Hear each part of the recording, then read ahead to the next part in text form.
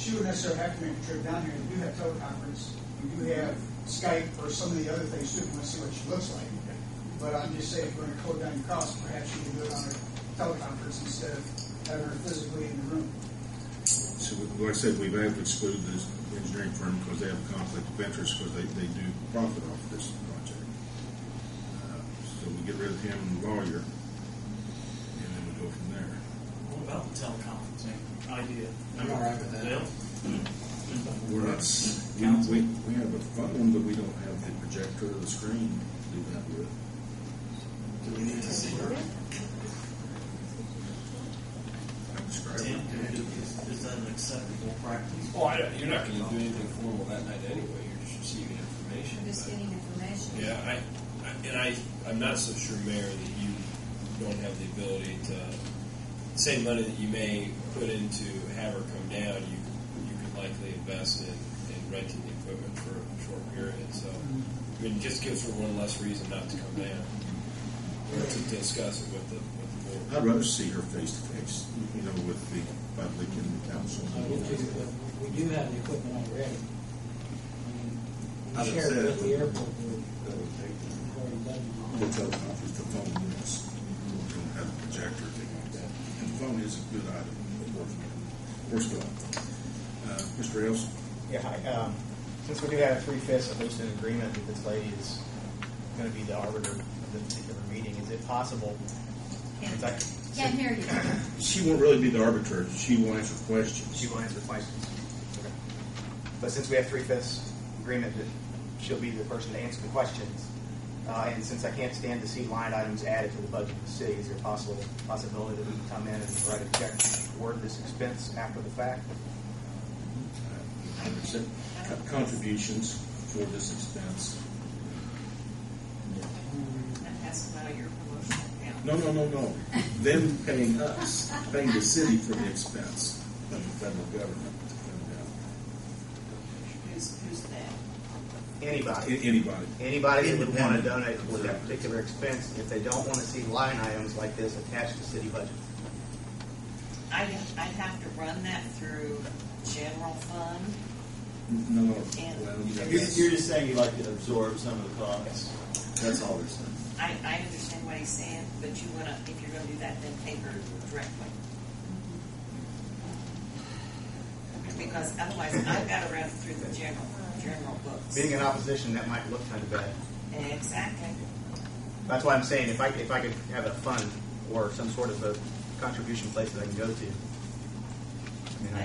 It can go in the airport's budget, but I have nothing there to basically take it from. Mr. Feaster. I don't have it set up. Okay. Thank you, Derek. First of all, the federal government has a certain responsibility in this. If you want them to come down here, there's a certain amount of federal responsibility for them to come here. The other thing I would suggest that you do is you line up your questions well thought out before you present them to this lady. Actually, when I sit here and look at all this tonight and listen to it, it sounds like a bunch of children in a school classroom. Certainly hadn't been handled in a very business-like manner from either board. So wake up, put it down on paper, find out what you're looking for, and make some proper decisions.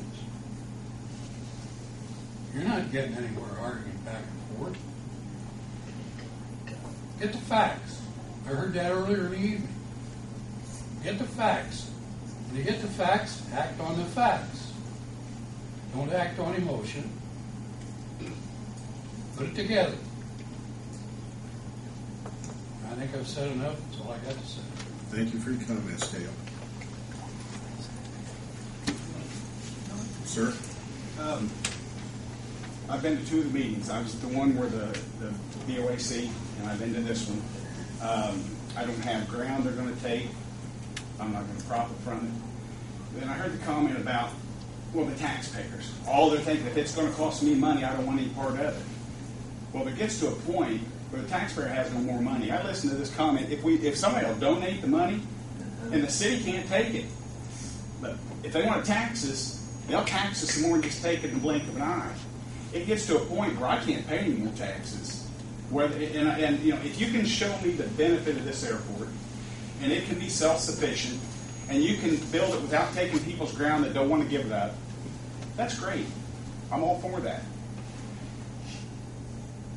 But we have projects going on that are being taxed. The county has wants a school building project, which is completely different from this. But yet I see a necessity in a school more so than this airport. I see more of a benefit in this school than more so this airport. And like Hale said, the bickering back and forth. Maybe this is personal, but I saw Bill accused 2 times of being unprofessional and disrespectful. Well, last week, or the last meeting, when he was asking those questions, he was asking the way the people that voted him in presented them to him. I don't think he reworded them. I don't think he was accusing anybody of anything. I think in my opinion, he professionally did what he was supposed to, but he was accused of something different. Same thing here tonight. And I saw you sit there and degrade him. Nobody made a comment about that. But I think you guys are the board you guys are the people that are put in place, elected by the people of this city. And we have confidence that you'll do your job right. And there's going to be differences of opinions. There's going to be 2 sides to every story. And what I heard from the BOAC meeting and the stuff that the questions Bill answered tonight, they were different. The engineer got up here and said, we're past the point of no return. Well, that's not what I heard tonight. I don't think we're past that point. And if we're funneling money into something that is not one, let's just slow it down a little bit. Let's see if we're $2 or $3 million into it. Well, okay, weigh that option. Do we want to be $30 million into it? If it's not going to be a profit and a benefit for us, do we want to be that far into it and then it's too late? I can't pay for that. I got renters that can't pay their rent now. So where am I supposed to get the money to make my house payment? Because I'm paying taxes, I'm paying insurance, I'm paying maintenance.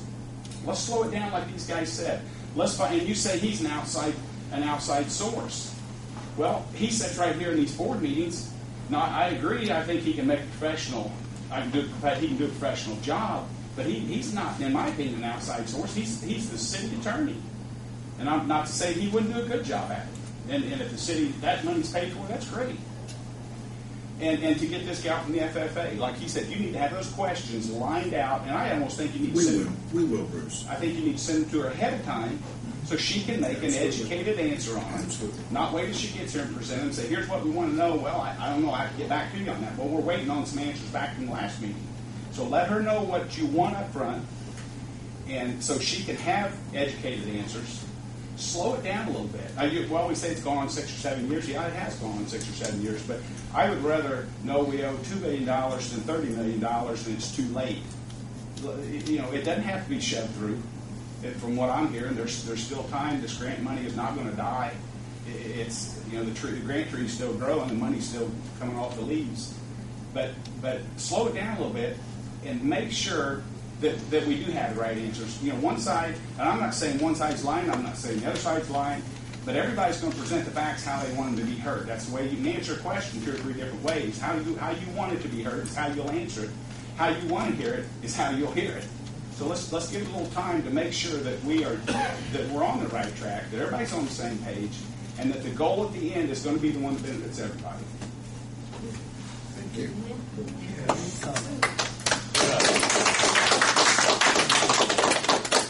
Sure.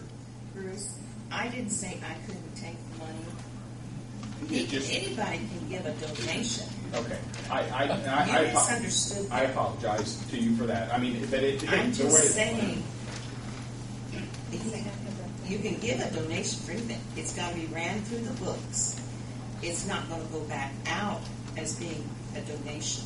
Okay. I apologize to you. I kind of overstepped. I just wanted to make sure you understood that. Yeah, but it just... Anybody can give. Our fire department gets donations all the time.